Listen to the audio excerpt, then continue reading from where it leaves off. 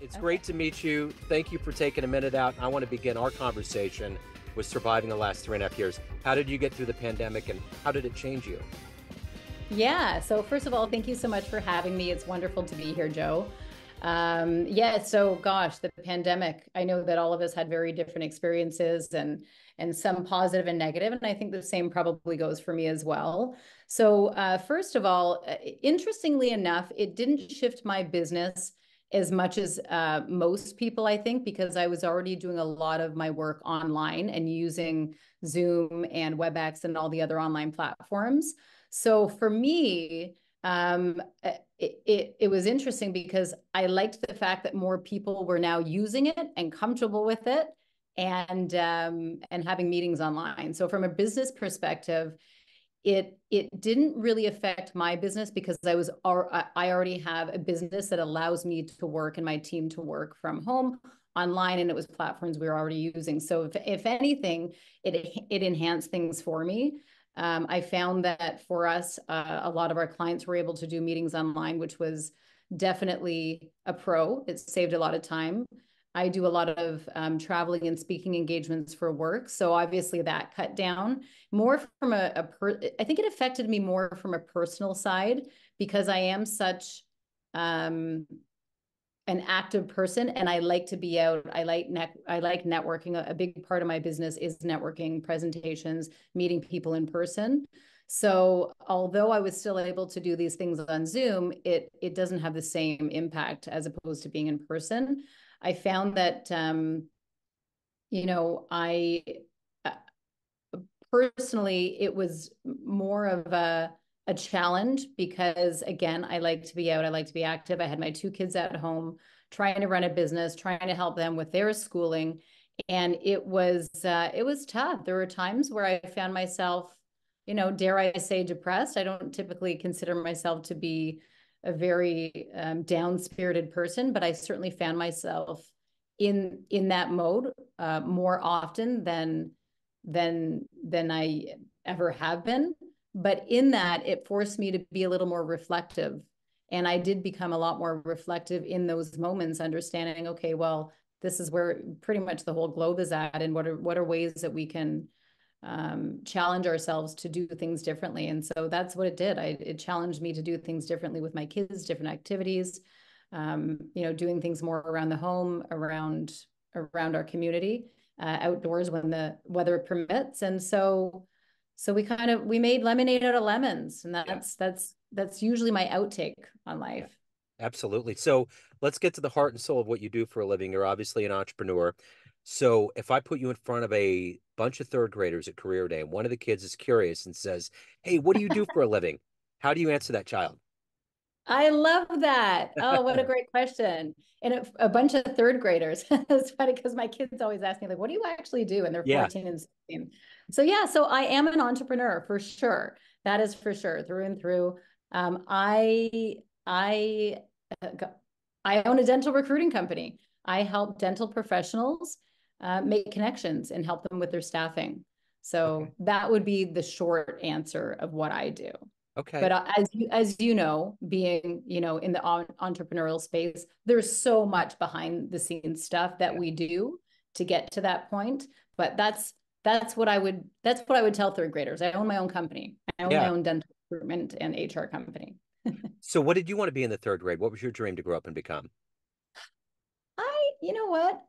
I wasn't one of those kids that grew up saying knowing exactly what I wanted to be. Um, I still don't know what I want to be. There's so many things that I want to do. I'm always saying yes to opportunities, and there's so much out there. There's so much opportunity. There's so much growth.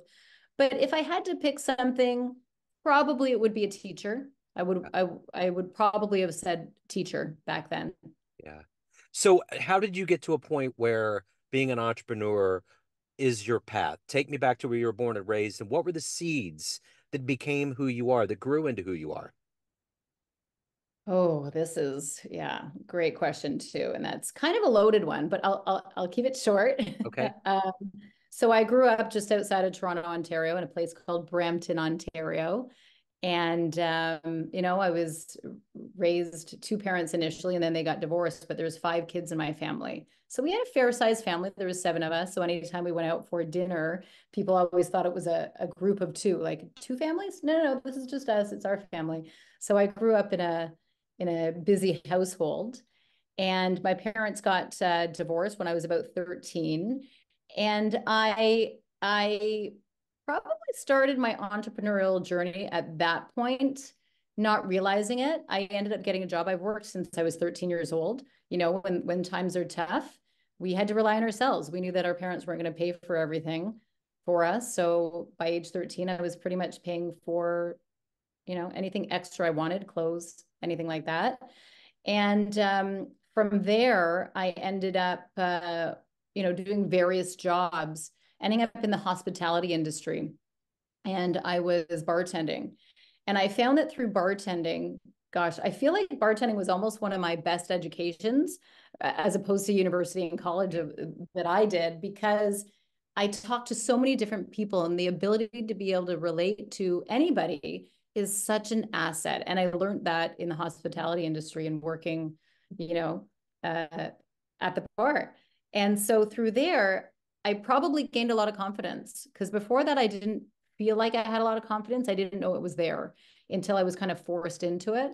And you're forced to talk to a lot of different people and realizing, hey, you know what? Everybody is kind of, we all have the same needs in life. We all want to be heard. We all want to, you know, we're all here for a purpose. We want to be understood. We want to be appreciated.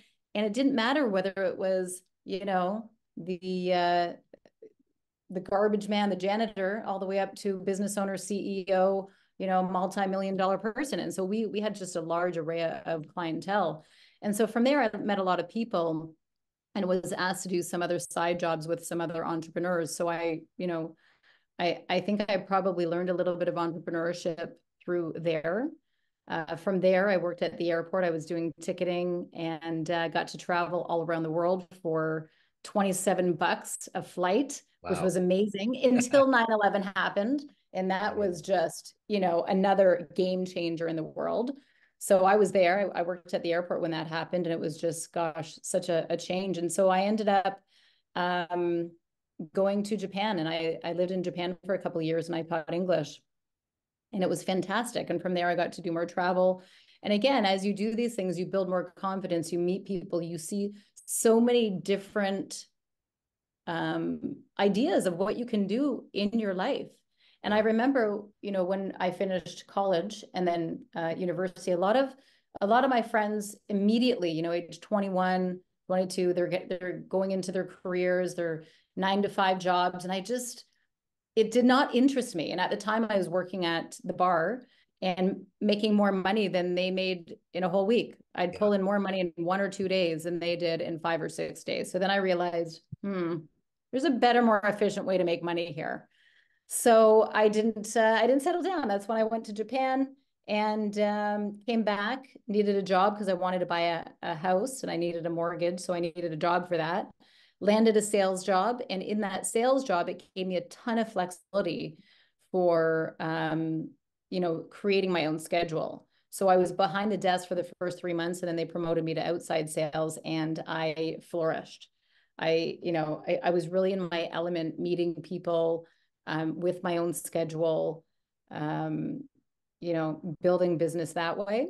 And that's kind of how it started. Yeah. And you know, I could keep going on, but that was kind of the start of all of this. Yeah, that those are all the little seedlings that became who you are.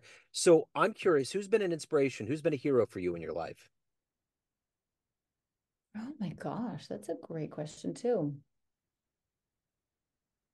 You know, I'm gonna feel badly saying this, but I, growing up, I didn't have a hero or a mentor or really anybody that I looked up to. I know that sounds really strange because I know most people do.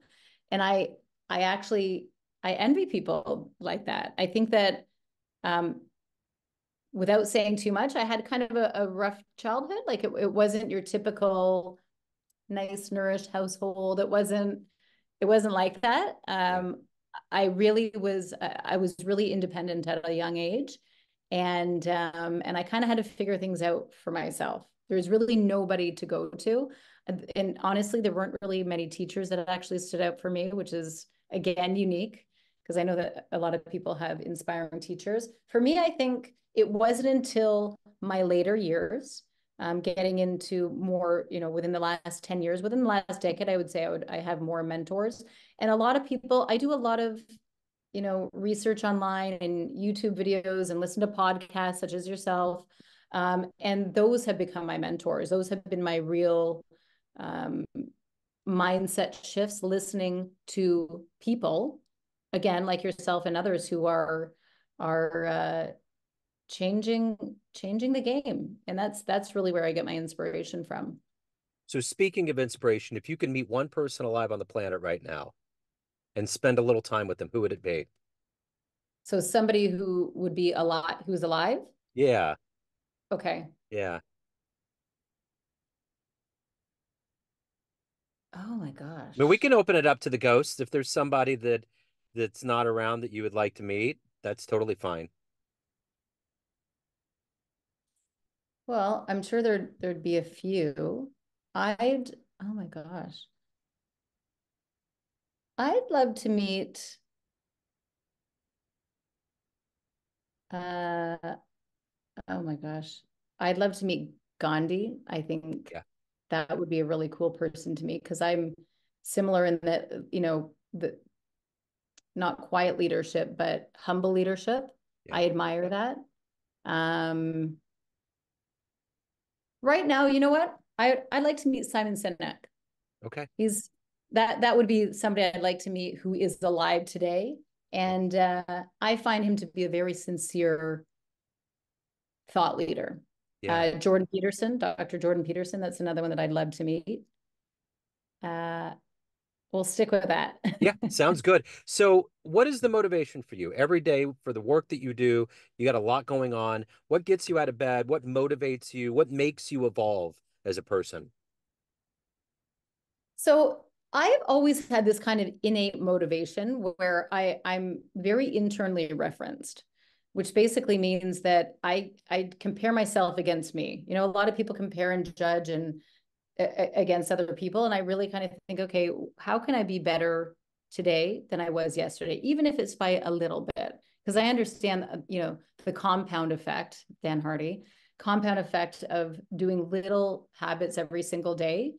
And so I wake up with an inspiration because I feel, I'd say my kids of course inspire me in a way that obviously I have to take care of them and I want to provide a wonderful life for them, but I also want a wonderful life for me, and I feel really purposeful driven because I like to help other people, and I'm moving towards something bigger that I don't know exactly what it is yet. And that might sound interesting because I love what I do every day. Obviously, there's ups and downs. I love the people that I work with. Um, but I feel like there's something bigger, and I can't tell you what it is. I just know that Yeah, there's something inside of me pulling me that way. yeah. I understand. I get it for sure. So, what's been one of the best success stories you've been involved with as a professional that always puts a smile on your face?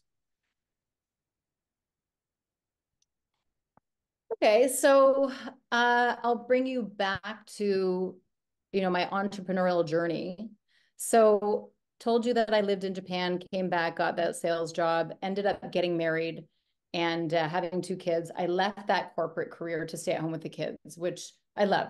Honestly, my kids are actually my best success story. I can tell you right now that the best years of my life were when they were young and they were growing and developing. I love it. I love being a mom, but I also love being an entrepreneur and building things and being creative. So while my kids were younger, they were 2 and 4, I was introduced to an opportunity from a friend. She said, asked me to come to a meeting, and it was one of those things, one of those network marketing meetings. And I initially stuck my nose up at it because I was like, one of those things, no thanks. No, they're pyramid schemes and la la la, not really knowing much about it. So anyway, she bribed me to go to this thing because she said, I'll take you out for a drink afterwards and we'll have a girls' night. I said, fine, I'll go. So I end up going. I was blown away by this company. And I end up being very intrigued, came home, told my then husband, and he's like, seriously, you're never going to make any money at this thing. So I think that's what gave me a little bit of inspiration and an edge to prove them wrong. And so I end up joining the company, and within, 3, 4 years, I end up making the top of the company, become, six-figure income earner, and grew teams of thousands of people globally. And so that was something that was, I never in a million years would have thought that would have happened. It was one of the also best experiences that I've had, because I had the opportunity to work with so many wonderful people, and also they became my mentors, and that opportunity led me into what I'm doing now. So I will forever be grateful for that opportunity and experience. So let's say you have a dream tonight. You run into the senior in high school, 18-year-old version of you, and you could give that young version of you a piece of advice based on the wisdom you've gained in your life up to this point.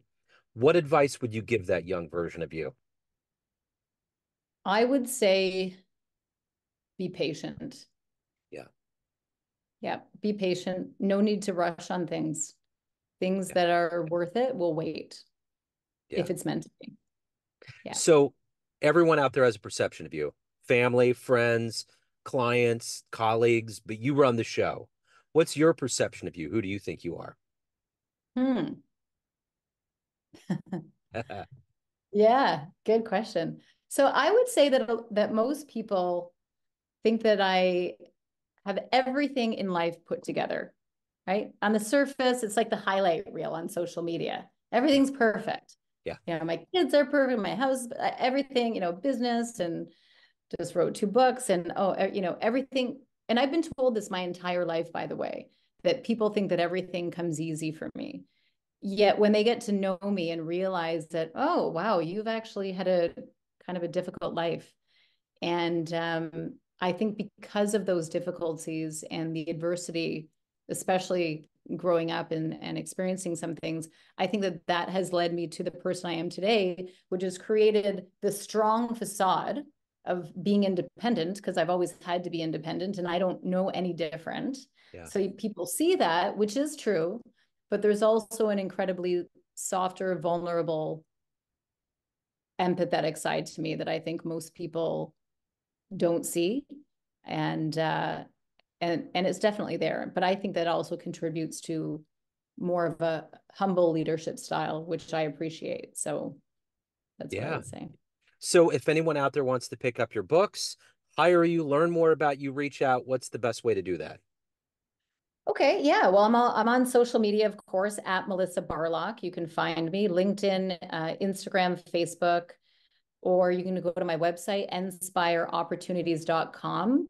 So, and my book is on Amazon. Actually, both books are on Amazon. I'll show you them right here. So there's Excellent. 2 books there. And yeah, go to Amazon, social media, Melissa Barlock.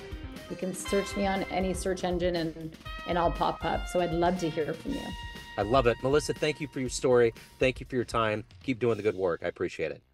Thank you. Thank you. Have a good day.